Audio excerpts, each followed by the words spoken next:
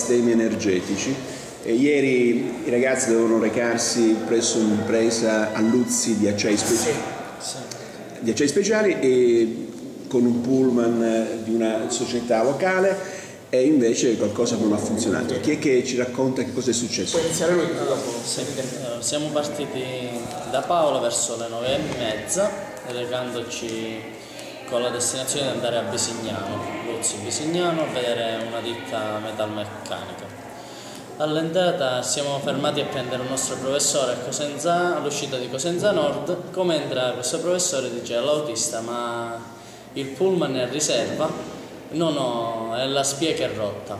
Dopo un chilometro, no, dopo 2-3 chilometri all'uscita di Torano il pullman si ferma e rimaniamo così. Dunque l'ingegnere che vi accompagnava si era accorto della riserva? Della riserva.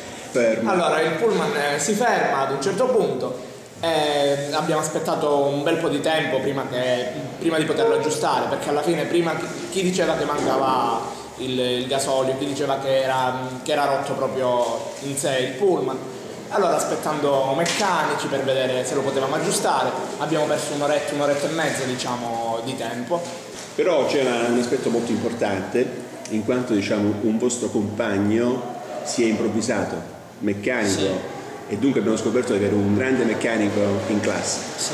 Ci dice esattamente che cosa ha fatto? Allora, siamo rimasti a piedi con questo pullman, l'autista con dei bidoni è andato a prendere 5 litri di gasolio, ha riempito, cercava di mettere a moto ma non partiva. 5 litri di gasolio, era un pullman di quanti posti?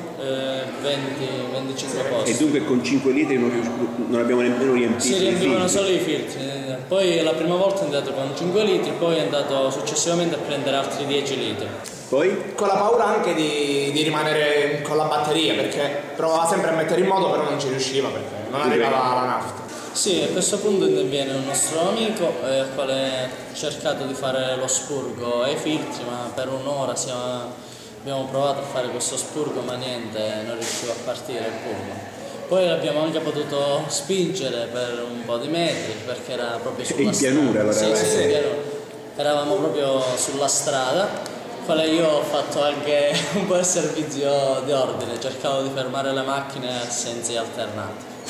Far passare le mani. No, non è più ripartito. Poi sono venuti, appunto, siamo andati a chiamare un meccanico e insieme a questo ragazzo di quarta abbiamo cercato di fare questo spurgo e alla fine però ci siamo riusciti e abbiamo proseguito fino alla benzina. Il ragazzo si è infilato sotto il pullman, sì. E che cosa ha scoperto? Ha scoperto che c'era un ammortizzatore completamente staccato. Staccato, proprio fisicamente staccato? Sì, era solo appeso, diciamo, non eseguiva la sua funzione. Che significa avere un ammortizzatore scarico? Anche lo sterzo un po' andava a scatti e vibrava molto forte. Infatti l'autista si credeva che aveva forato una gomma, però era tutto...